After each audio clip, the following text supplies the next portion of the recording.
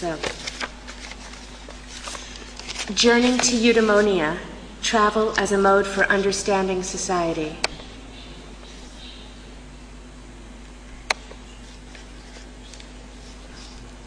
My practice is concerned with the essential meaning of place and identity through the displacement experience of travel, and the extension of that experience into fiction, as manifest in video and photography in contemporary art.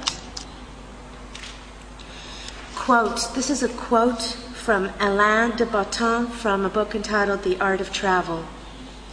If our lives are dominated by a search for happiness, then perhaps few activities reveal as much about the dynamics of this quest, in all its ardor and paradoxes, than our travels. They express, however inarticulately, an understanding of what life might be about, outside the constraints of work and the struggle for survival.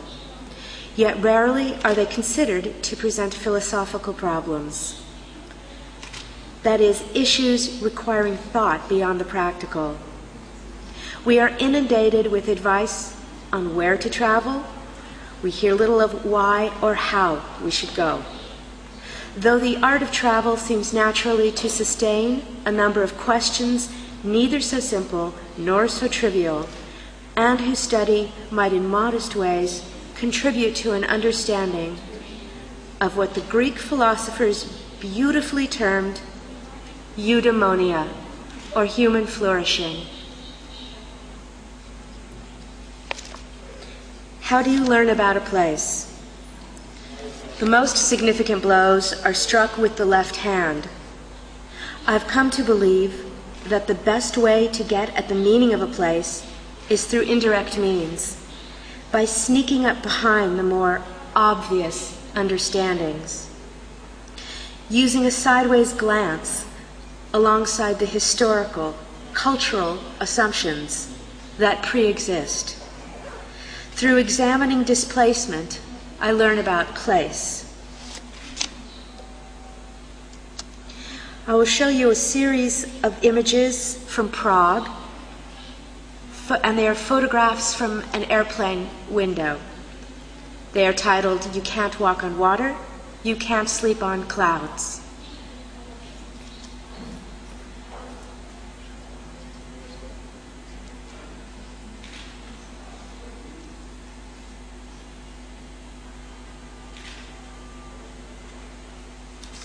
So I attempt to understand the experience of displacement. Like an anthropologist, I gather evidence around me. I photograph, videotape, interview, discuss, and log my experiences. I build a constellation of methods towards exploring and even reveling in a state of dislocation. Here are two images from New York, also photographed from an airplane, entitled "Waking Up in the City That Never Sleeps."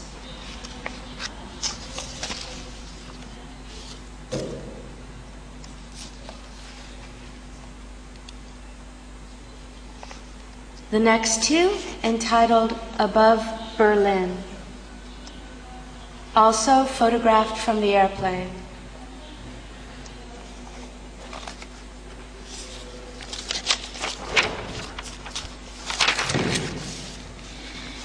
Tell me about visiting another place, I ask of others. This is the question I pose in landmark videos, 2004 to 2008. In these videos, I bring my camera to landmark sites and have a local resident of that city or place tell me a story from their travels.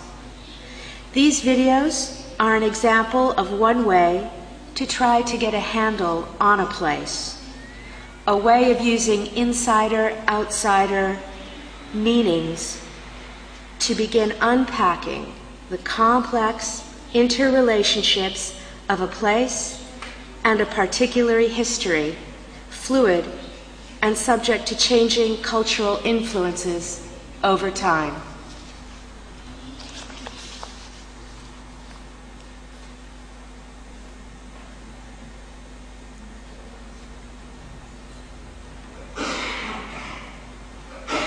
What was the coolest thing you did?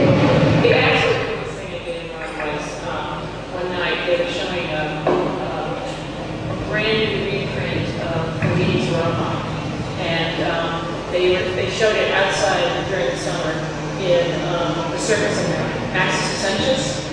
And it's outside of town, but it's basically one of the few really fairly intact circuses that they used to run horses around. And there's so you're sitting in Max's Ascensions in this circus, and then there's a scene in Roma where prostitutes supposedly hang out in this particular scene. So there's these prostitutes walking around the circus, and you're sitting there, and you're sitting in the same place that the movie is about, and you turn around, and because I turned around to look at the prostitutes that were in the film that I was seeing, it was the coolest fucking thing I'd ever seen, because I'd seen all these films before, but I was actually sitting in, not the scene, but the actual place, but had this totally confused relationship between the screen and also this conscious awareness of my suspension of disbelief, as I was really turning to look for the prostitutes who were entering the screen.